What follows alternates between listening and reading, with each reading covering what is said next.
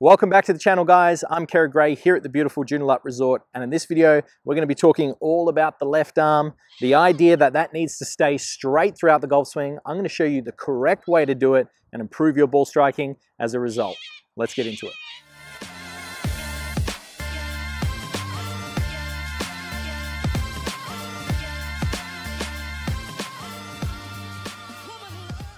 Now, in regards to the main concepts that most recreational golfers have about the golf swing is that the left arm for the right-hander needs to stay straight throughout.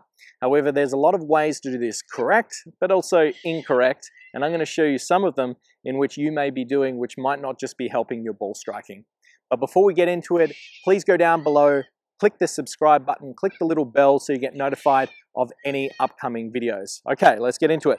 So, left arm here. Why does this need to stay straight? Well, in a simplistic fashion, essentially in the address position, my lead arm would be straight at address and the golf club would be an extension of that.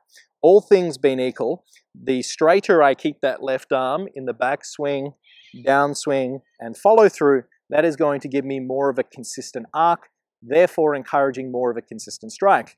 If I was to get my left arm, break it down, and swing through, I would miss the ball. So effectively, at some stage, I would then have to straighten it. So the concept of keeping your left arm straight is sound. However, when players try and do it, they usually do it through applying too much tension or poor technique, and actually has the adverse effect and breaks down as a result. So let's talk about that. Well, if I've got a straight left arm and I lock this out big time, what tends to happen is that's going to severely inhibit my ability to rotate in the backswing. You get this sort of look where players are focusing so much on keeping the left arm straight, they have no hinge in the golf swing.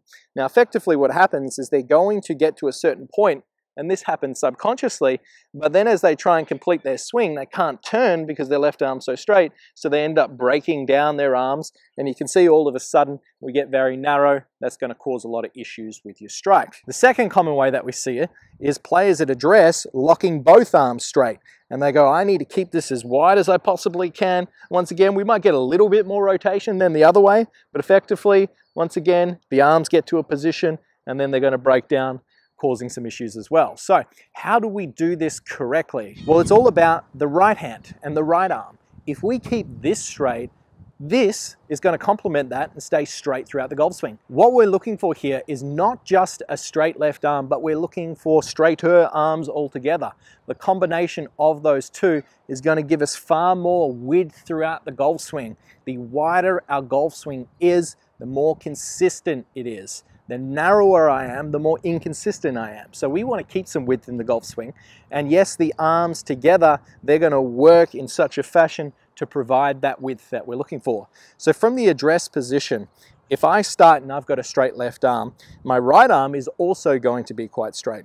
Now, if I once again focus on keeping that left arm straight, there's a good chance that my right arm's going to break too much. And focusing specifically on this element here, we can see that it's starting to bend back into an awkward position.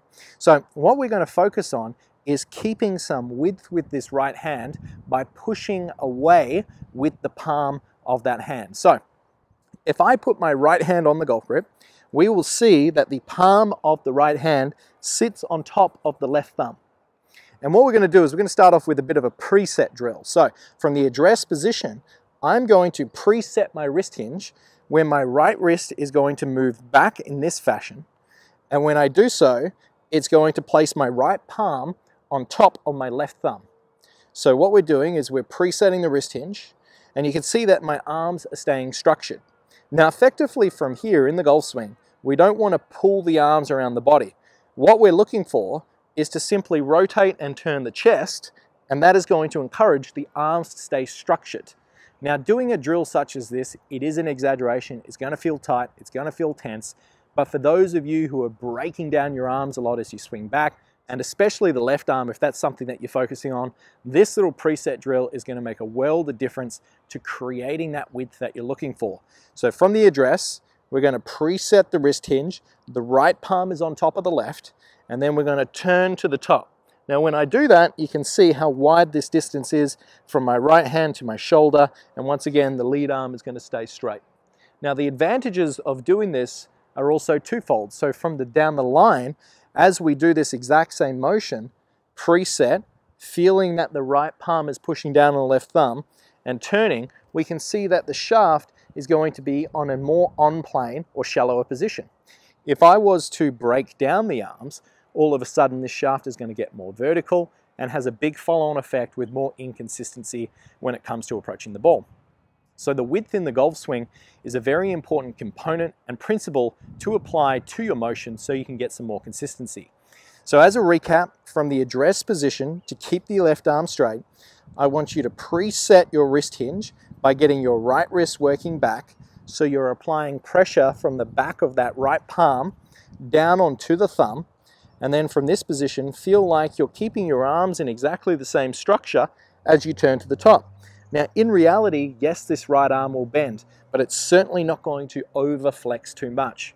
My suggestion is when you start off doing this, do some slow, conscious reps and just build the feeling up of making a turn without the arms folding too much. Even if you're just doing small swings, just to get the feeling of the club brushing the ground. Once you've done that, move into hitting some pitch shots. Grab a sand wedge or a pitching wedge and keep recreating that same motion of hinge, turn, and follow through. And the combination of those will start to give you a lot more width throughout the golf swing. So I hope you've enjoyed today's video. I'm Kerrod. Please like and subscribe, comment below if you've got any questions. But until next time, thanks for watching.